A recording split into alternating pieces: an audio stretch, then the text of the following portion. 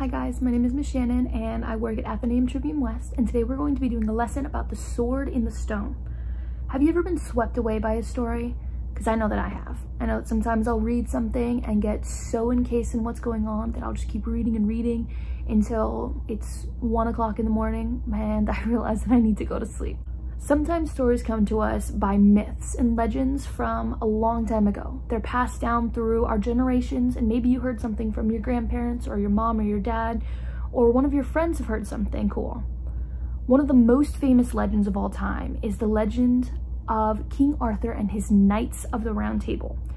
You've probably heard of the stories of King Arthur before, and I'm sure maybe you noticed that you can always hear these stories and never ever get tired of it. They never feel old.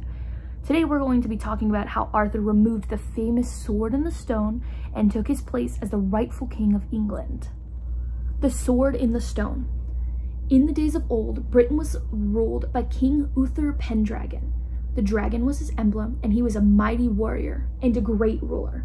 He was not only the greatest man in battle, but he was wise too, for he followed the counsel of Merlin, a great magician and seer. Merlin could cast magic spells and change shapes to look like an animal or another person. He was called a seer because he could see the future for everyone, that is, except himself. Uther Pendragon had a son named Arthur. One day, when Arthur was still young, Merlin had a terrifying vision. He foresaw that Uther Pendragon would soon die from a plague that was sweeping the land, and saw that because Arthur was only a baby, many of the other noblemen would try to take his place as king. Some might even try to harm him, and war would break out. So, Merlin secretly gave Arthur into the care of a noble knight, Sir Ector, who did not know he was protecting the king's son and heir. Sir Ector raised Arthur along with his own son Kay. Just as Merlin had predicted, Uther Pendragon died, and the British lords began to feud with each other over who should be king. For years, Britain was torn with warfare and strife. When Merlin felt that the time had come, he went to the Archbishop of Canterbury and said that if the Archbishop could call the lords of the land together to London at Christmas time, a miracle would reveal who the rightful king of Britain was. The Archbishop did as Merlin had asked. On Christmas Day, all the lords attended church. When they came out, they found in the churchyard a square marble stone. In the middle of it was an anvil, and into the anvil was thrust a sword. The stone gripped the naked sword by the point, and on the blade was written in gold letters, "Whoever pulls out this sword from the stone and anvil is the true-born king of Britain." Each lord tried to pull the sword out, but failed. News of the sword in the stone spread, with an invitation to all knights of the land to come to try to pull out the sword. A jousting tournament was announced for New Year's Day. The knights would come and compete on the jousting field, and then they would attempt to remove the sword. All the great lords attended a church service on New Year's Day. Among them were Sir Ector and his son Sir Kay, who had only been recently made a knight. Arthur, who was only 15 years old, and completely unaware of his kingly birth, acted as Kay's assistant or squire. After the church service, all rode into a merry company to the jousting field. When Sir Kay realized that he had left his sword behind, he asked Arthur to ride back and get it for him. Arthur rode as fast as he could to the lodging, but found the door was locked. Arthur had seen the sword in the stone, but did not know of the legend surrounding it. He said to himself, "I will ride to the churchyard and take that sword in the stone, for my brother shall not be without a sword this day." Arthur was alone in the churchyard, for everyone else was at the jousting tournament. He grasped the sword by the hilt and gave it a quick, light pull, and out it came. Arthur jumped onto his horse and rode to the jousting field and gave Kay the sword. Now, being a knight, Kay had been told the meaning of the sword in the stone. He recognized it at once and knew what it meant for Arthur. Sir Ector was amazed. "Now," said Sir Ector to Arthur, "you must be king of this land." "I?" said Arthur, astonished. "How could that be?" "No man could have pulled out this sword unless he was the rightful king of this land," said Sir Ector. "Now, let me see whether you can put the sword back in as was, or pull it out again." "That is quite easy," said Arthur. "There, in the frosty churchyard stood the white stone with the anvil, but with no sword in the anvil. Arthur thrust the sword back into the anvil, which held the blade snugly. To see that there was no trick, Sir Ector tried to pull it out. He could not move it at all. "Now you try," he said to Sir Kay, who pulled with all of his might, but could not move it. "Now you," Sir Ector said to Arthur. "Very well," said Arthur, and he pulled it out easily. Sir Ector and Sir Kay knelt down before Arthur. "My own dear father and brother," cried the nervous boy, "why do you kneel before me?" Sir Ector told Arthur that he was really not his son, and that Merlin had brought him to him as a baby to be raised in his household. The three men went to the archbishop to tell them what had happened, and Arthur took the sword in both hands and laid it on the altar where the archbishop was standing. Then he knelt down, and the grandest knight present stepped forward to make Arthur a knight himself. The archbishop set the crown of Britain on Arthur's head, and Arthur swore to treat all, high and low, with justice all the days of his life. The people threw up their caps and shouted, "Hurrah!" At last, a true king had come to punish the wicked and defend the poor. King Arthur became a legend all throughout England, and the world and people like us still think about him today and wonder what it must have been like to be the boy who pulled the sword from the stone and become king. Alright guys, I want you to use your own imaginations and see if you can find things in your house or your backyard with your parents' permission to create your own sword in the stone, and send us some pictures. I'm going to show you some of the materials we're going to need, so make sure that you ask your parents to help you find some of these if you can't find them yourself. You need some scissors, a Sharpie or some sort of marker, some tape, which I have one with its own cutting mechanism in front. Make sure that if you have something like this, you're being careful, you don't want to hurt yourself. Ask your parents if they have kitchen foil, and if they're okay with you using it. You don't want to do this without their permission. And you're going to need some sort of cardboard. Now, I have a whole bunch of cardboard here, but all you're going to need is one piece, so only like one page of the box if you do have this. And you can use other things if you don't have a cardboard box. You can use a cereal box, which is made of cardboard. If you have a notebook with cardboard on the back, you can rip that off and use that. If you don't have any cardboard lying around, you can use a paper towel roll and a toilet paper roll. If you grab those two, I can show you how to make a sword out of those as well. So we're gonna get started. If you have cardboard around your house, the first thing you're going to do is cut out two shapes of a sword. You're going to fold them in half a little bit. It doesn't have to be perfect, so that it has that ridge on it, so it kind of looks more like a sword.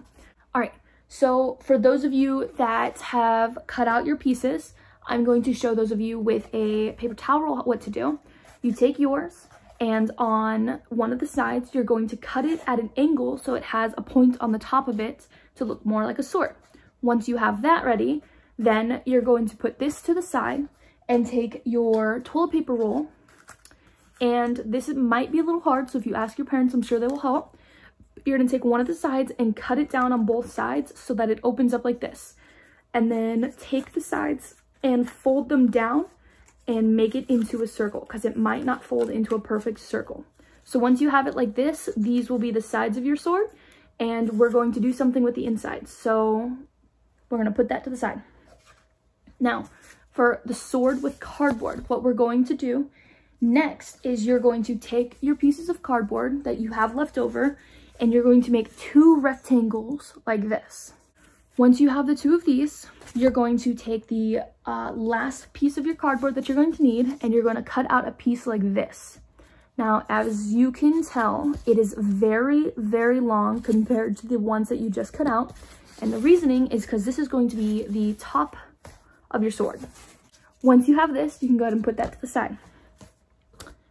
Now, your next step is to take your two pieces of rectangular cardboard and your long piece, and you're going to put the long piece in between these two pieces. So it should clamp down on it like that. Make sure it's even on each side. Doesn't have to be perfect. But once you have it like this, your next job is to take your tape and tape it all up. So you can go ahead and pause here and go ahead and tape it. For those of you that are using your paper towel rolls and your paper or your toilet paper roll, Now that you have your little circle, what you're going to do is use the bottom part that you did not cut and kind of wiggle it inside. Now, for me, what I did was I took a part of this and I bent it in with my fingers so that it was a little bit smaller. And then I bent the whole roll a little bit so it was more like an oval instead of a circle, so that I could just slide it right inside. And as you can tell on the bottom, there was a part of my toilet paper roll that did break a little bit more than it should have. But once you got that nice in there, it should look just like this. And I also put some tape around the bottom so that it wouldn't rip anymore and it would still be secure. So you can do that, okay? So you should have it look like this, the top part of your sword and the bottom sides with your little hilts. Once you have this, you don't need to use tape if you don't want to, but if you would like to put it around the bottom so it doesn't rip when you're swinging it around, if you want to put tape kind of on the sides right here so that these parts don't rip anymore either, so on this side here and the back side here, you can do that. But once you have it like this, your sword is basically done, and I'm going to show you what to do next. Now, for those of us that are using cardboard, your pieces should be taped together, which should look like this. It should be taped all the way around to make sure that it doesn't fall apart. And make sure that you're taping the bottom so that it doesn't open anymore. So my entire handle is taped, and so is the top part here on each side so that it stays in place. All right, this is what it should look like. After that, you're going to take your two pieces of your sword and you're going to be taping these guys together with what you had just taped. You take your two pieces, you take your handle, and you're gonna slide it in between the two of them. Just like that. But make sure that it's not down on the bottom. It's kind of pushed up just a little bit so that it looks more like a sword, and it'll be easier to tape this way because it makes it more secure. So now you can go ahead and tape this entire area all around so that the sides stay together with your top part. All right, once you're done with that, go ahead and resume the video, okay? All right, now that your sword is completely taped, it should look like this. There should be a lot of tape around the bottom so that way it doesn't fall.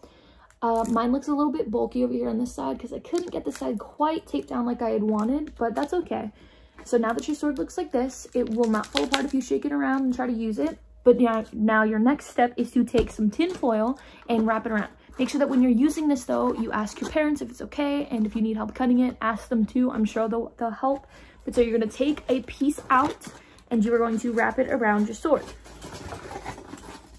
So I have my piece right here. You're going to take it and just kind of cover your sword in any way that you think would look nice. So here's my bottom half. And I'm gonna cut a smaller piece of tape, or sorry, tin foil, and wrap it around the top, just like this, so that now I have a completed sword look.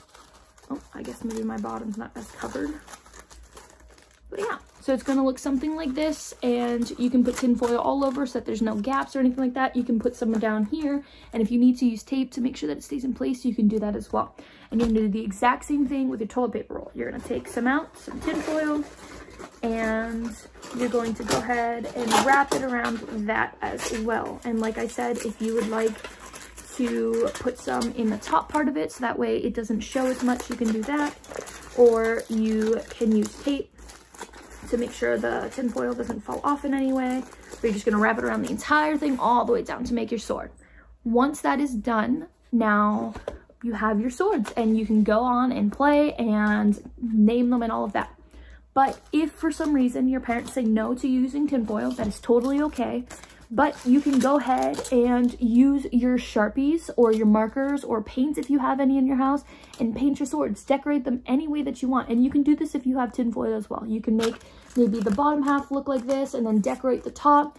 Or you can decorate, you know, the top, or cover the top part and decorate the bottom to make it look nicer. You can just decorate the bottom part of your sword itself, whatever you would like. Make sure if you're using paint or anything like that, you're letting it dry before you use it, because you don't want to swing wet paint all over the place. That's not going to be good for your parents to have to clean up. But yeah, that's the end of the activity. I hope you guys enjoyed, and we miss you very much. Bye.